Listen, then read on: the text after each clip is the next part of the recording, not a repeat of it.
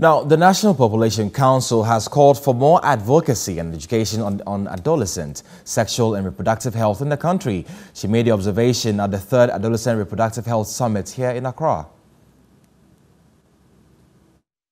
Sexual and reproductive health issues have direct links to all the 17 goals of the SDGs, and when addressed properly, could lead to the achievement of the quality of life for all Ghanaians by the year 2030.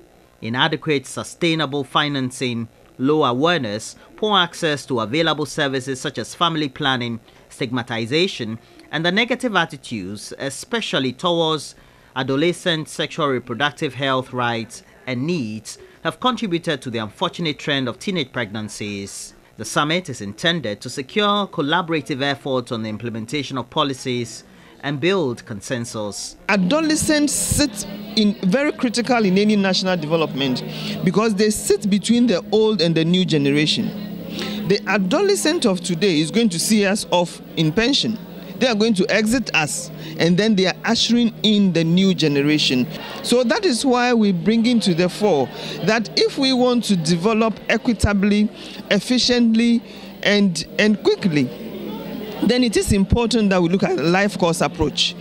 The Member of Parliament for Wa Central, Dr. Rashid Pelpo, noted legislative processes were ongoing to curb teenage pregnancy. From Parliament, we can assure you we can form a caucus.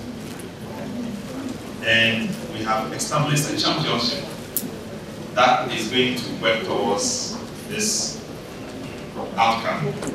Because we know that members of Parliament meet the people every day to glean out something out of here, so that in our determination to make policy reflect our expectations, we have something to talk about.